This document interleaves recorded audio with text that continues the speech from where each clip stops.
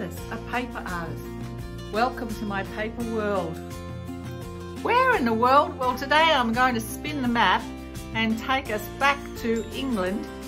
Here we are again, good old England. This was a trip to a town inspired by a book, and this was a trip to Shrewsbury. Now, the book was a series of books by Edith Pargetta, or as her pseudonym is called, Ellis Peters, and they're mystery books about Brother Cadaverful.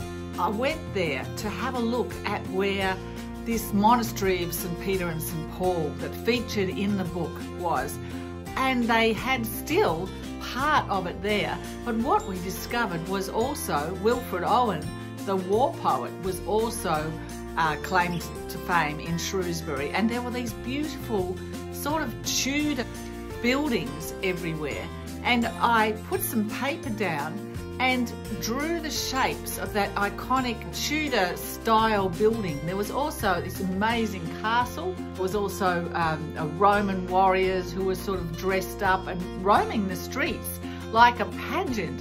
It was incredible. And they took us for these little trips around the archaeological sites of Shrewsbury, and you just joined in. And when I see this postcard and see this, it takes me straight back to seeing those dressed up men in Roman costume throwing nets and talking about Roman times. And that's a memory in a postcard. I love paper, and I love paper collage.